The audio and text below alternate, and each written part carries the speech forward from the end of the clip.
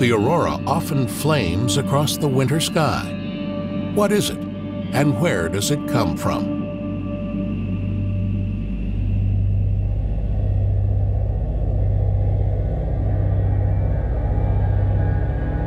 This is where the tale of the aurora starts, on the Sun, a star of average size among billions of other stars in our Milky Way.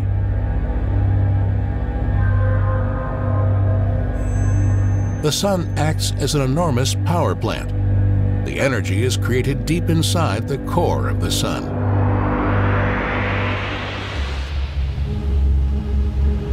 Here the temperature is over 14 million degrees, and the pressure so enormous that hydrogen atoms are squeezed together into another element, helium.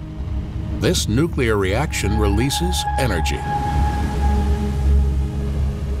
The light radiates outward from the core of the Sun. In the outer layers, the heat moves to the surface in huge eddies called convection cells. These electrical currents of charged gas